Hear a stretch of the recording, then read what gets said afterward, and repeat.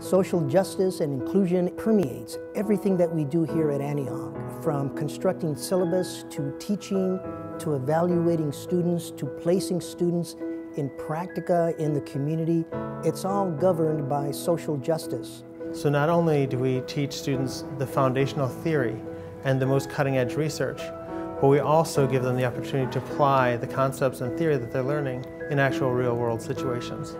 I love it that Antioch gives adjunct faculty like myself, who are professionals in the community, an opportunity to share, teach, and develop new psychologists that will be joining our community. We're developing clinicians and we're developing scholars at the same time. So the scholar-practitioner model is aimed to develop clinical leaders in the field. So you've got students coming from the program who are not only really trained to be excellent clinicians and engage in critical thinking and really learn more in whatever setting they're working at, but also students who are going to be really savvy about looking to the research and empirical studies to help inform what they're doing in the workplace. I really appreciated the practitioner-scholar model that I had at Antioch. I feel like it really prepared me to be sitting in a room with actual clients and families. This program's exceeded my expectations by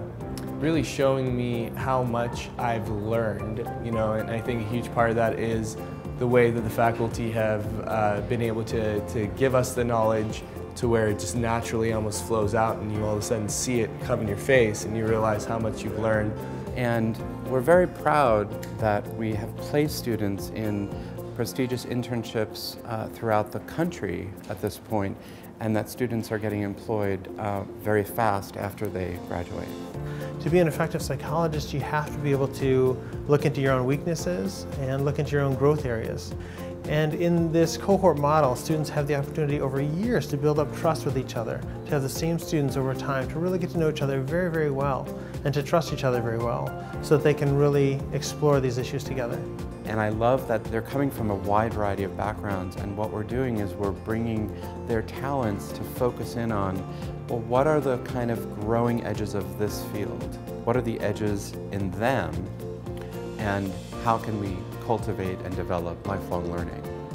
We teach understanding and appreciation of differences.